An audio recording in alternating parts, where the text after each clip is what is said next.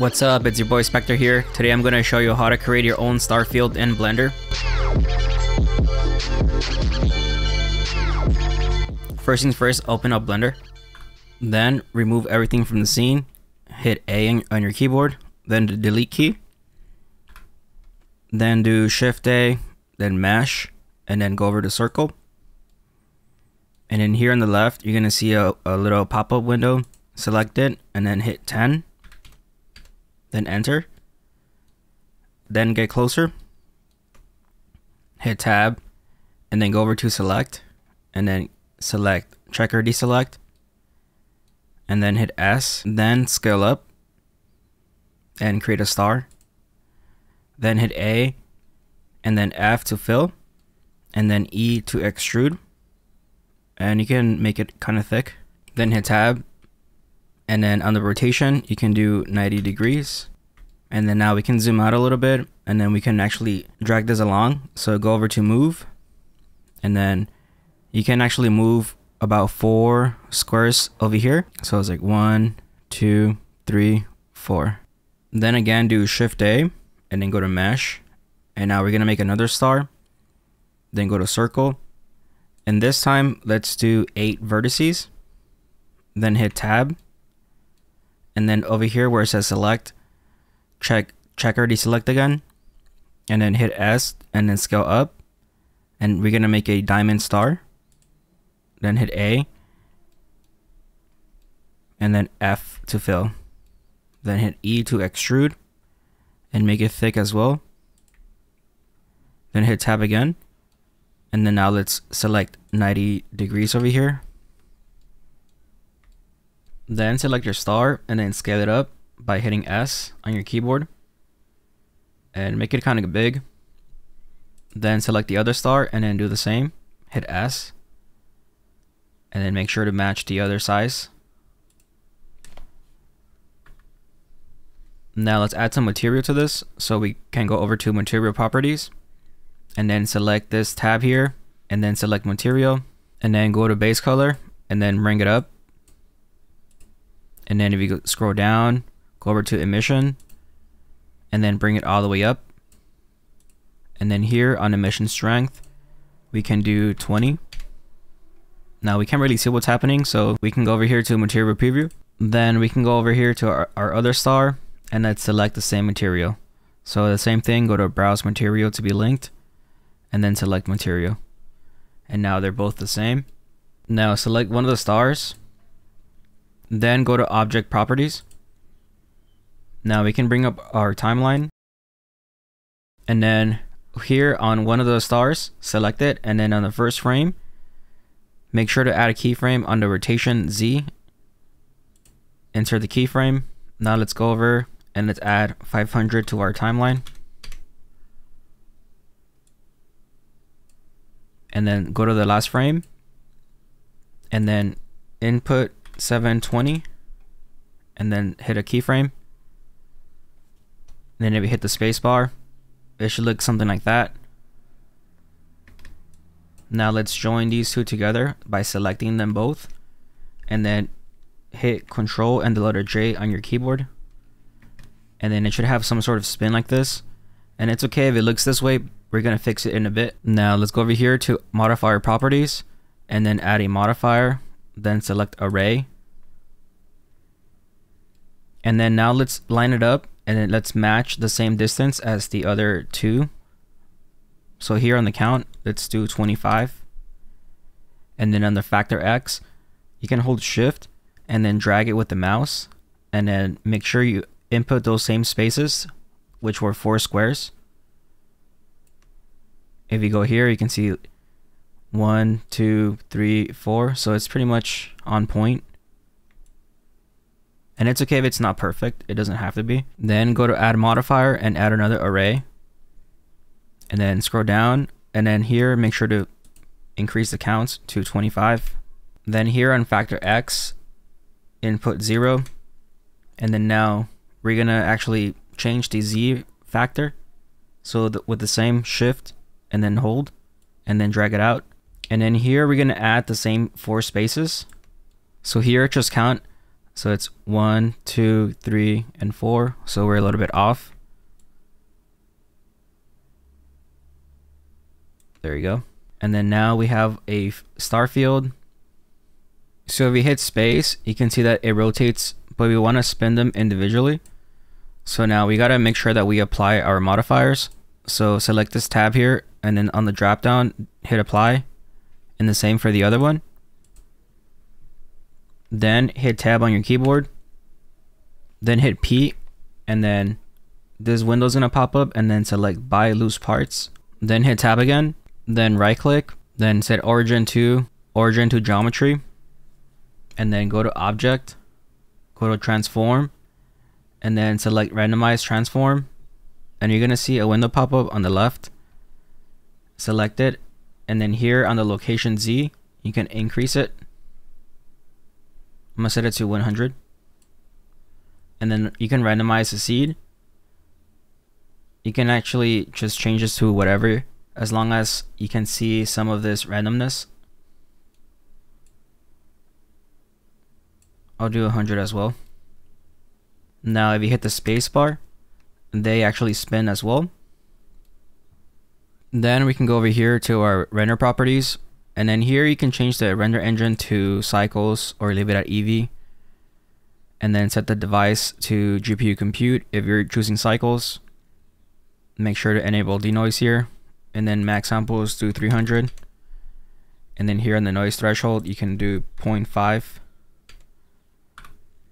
and then here on your max samples 300 as well. Now let's go to output properties, and here this is going to be the resolution for the camera. I'm going to leave it at 1080p for YouTube, and then here on frame rate you can change this over to 30, and then here on resolution you can also do the opposite for TikTok or social media in general.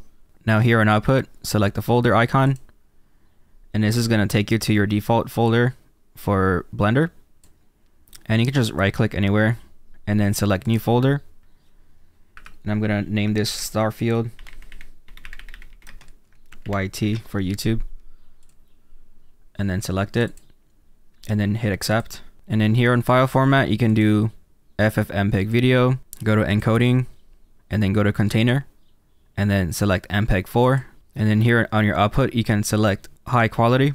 Now we can go back to our render properties and then go down to where it says film, and then select transparent, and then now let's go over here to world properties and then select color, and then actually bring this all the way down, and then we can go over here to our rendered preview. You can see what's happening exactly. Now it might be a little bit choppy, but that's because we're in cycles right now.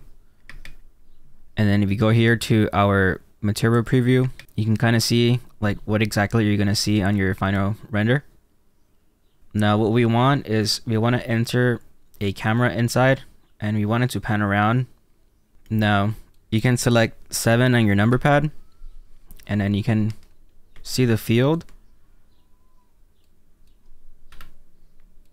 and we want to enter a camera somewhere in the middle. So let's select our cursor here, and then now let's select somewhere here in the middle. Now anytime we do actually go in here and we pretty much set anything, it's going to be right in the middle. So let's do Shift A and let's enter a camera. Then if we hit the period on our number pad, you can see our cameras right here. Now let's go to object properties and let's start arranging the camera here, and let's set this to 90. Now make sure to select box after placing your camera and everything. That way you're not moving your cursor around somewhere by accident. Now select 0 on your number pad, or you can also right click on your camera and then do select active camera. And we can do a spin, a normal spin here like that, like a 360.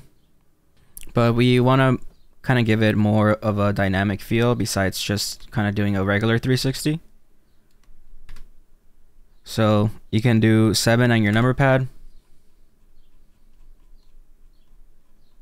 And then kind of zoom out.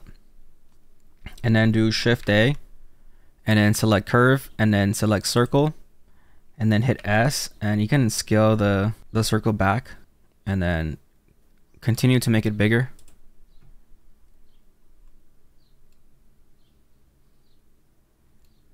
And then we can also do a tilt to this circle.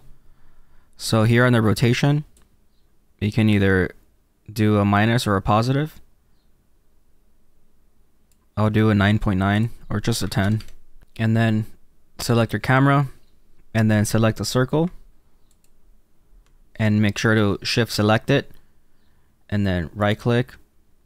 And then go over to where it says parent. And then select follow path. Now you can select the camera and then get closer to it by hitting period on your number pad. And we can also make sure that we are aligning it. Then what you could do is make sure you select the camera and then you're actually getting it closer to the actual circle. And it doesn't have to be specifically in the same distance. Stay selected here on the camera, then go over here to your constraint properties and then select add object constraint and then select track 2, and then here you can select any star that's around nearby your cursor. I'll do this one and then just leave it as is. Then you can hit 0 on your number pad, and then if you hit the space bar you can see that it's following or tracking this star in the middle, but actually it's going a little bit too fast. So you can select the circle here, and then now we can go over to our curve object data properties, and then you can select down this drop down where it says path animation, and then here in the frames you can play around with it to see which one you like the best. I'll do 700. It's gonna now make it very slow. And then now let's say if you don't like the positioning or anything like that, you can mess around with your location settings, but make sure you're selected here on the camera. You can either, bring it up or down. Then after adjusting your camera and the angles towards the stars, you can also double check what a frame would look like. Just go over to render and then go to render image, and you can see this is something to expect from your render. And if you notice that maybe like you're lacking some stars over here, you can either change the angles. You can go back and change some of the positioning. Then you can render again and check to see. And here I kind of fixed it. There's more stars in the frame. Now when I'm ready to render, I can just do Control and F12. And there you have it, guys. That is how to create a Starfield in Blender. And if this has helped you out in any way, shape, or form, please leave a like, comment, or subscribe. Also, please make sure to follow my social medias. It is @spectre.3d. Also, I do have a Discord, so if you need any help, either me or one of the members can help you out. Also, you guys were asking me about the dots in my intros, the ones where they're floating. I decided to make my own Starfield and show you guys how to create it here on Blender. And I do like this one a little bit better. And you can use those for your renders, for your Y2Ks as backgrounds. So you can check out some of those and then just add the background yourself. And if you need any help on adding your own custom backgrounds to some of your renders, please check the icon above. And as always, thanks for watching.